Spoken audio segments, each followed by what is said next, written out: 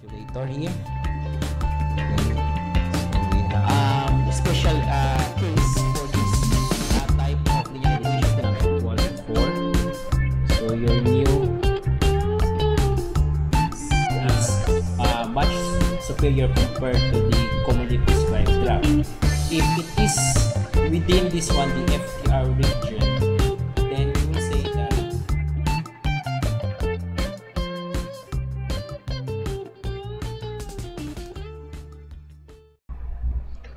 okay, so we have here another example on our topic of functions of complex numbers. So we have find sine z. So z represents our complex number given the values 3 plus j of 4. So we write here our solution.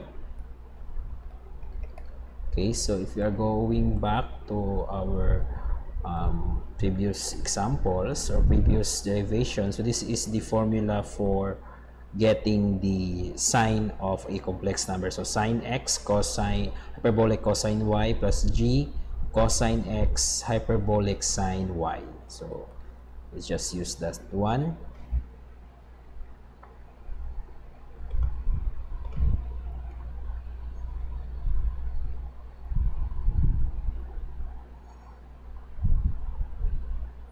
Okay, so we have sine z is equal to sine x hyperbolic cosine y plus j cosine x hyperbolic sine y.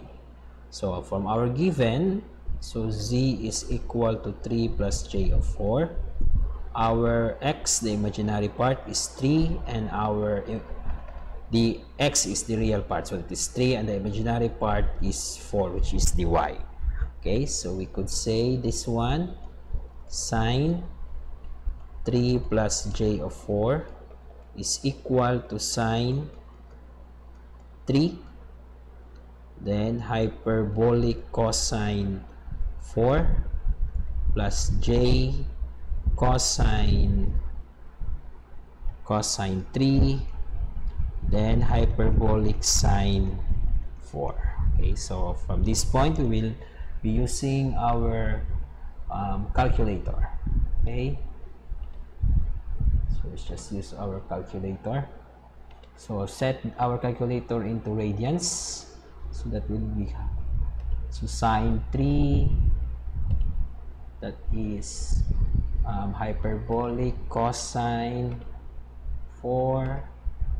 So this is equal to 3.85.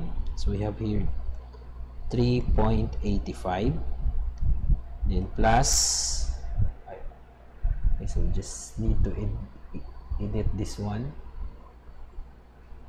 So edit this one into sine hyperbolic sine 4, and this one into cosine. So cosine is equal to negative, so this is negative. So we have negative 27.02 j, and this is now our answer.